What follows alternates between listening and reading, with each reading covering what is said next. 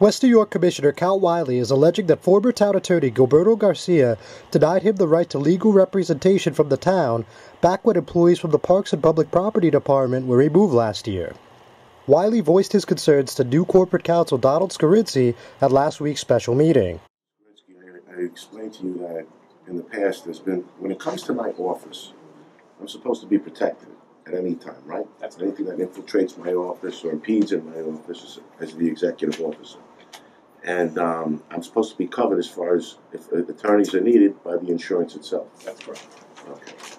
And there was an incident, I guess under Gil Garcia, where my office, the employees were being moved illegally, okay, when the Parks employees were all taken out, put in a DPW, and it was voted on by these commissioners that are here present, which I instilled to them to let them know that it was illegal what you were doing.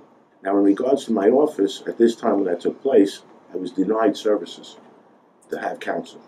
I even have emails that explain that when I asked Gil Garcia that if I can have counsel to return my employees back to my department. It went on for a year. I was denied any counsel. Okay, I was emailed it. It's not going to happen. You have to go retain your own services. So as in my office as a commissioner, I had to go in my pocket, go hire counsel to go fight back in civil service, which he did plenty of services, many hours that I had him back and forth communicating with the civil service. And obviously, we know the civil service takes a little longer sometimes. It doesn't happen overnight. And it took me about a year.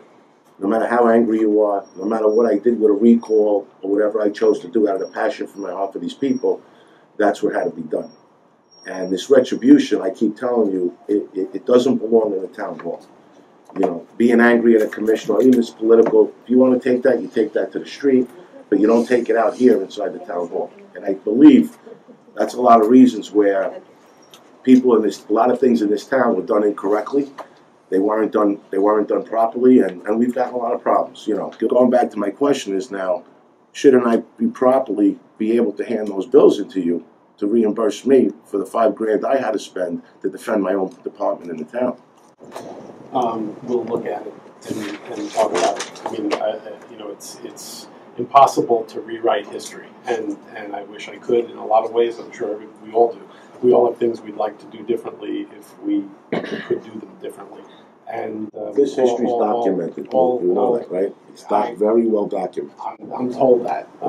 You know, but you know, at the very first meeting, you know, that we had together, the item on the agenda was to restore your people and to run the department, and you've been doing an excellent job doing that. So, whatever, you know, we'll look about, you know, past redress if you'd like to talk about that.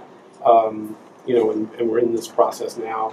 We're actually, you know, Commissioner Frias is working hard right now in the budgeting process to get a budget prepared for introduction as soon as possible. So we'll look at this in the context of that as well.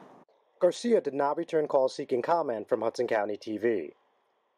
I'm John Heides, Hudson County TV, West New York.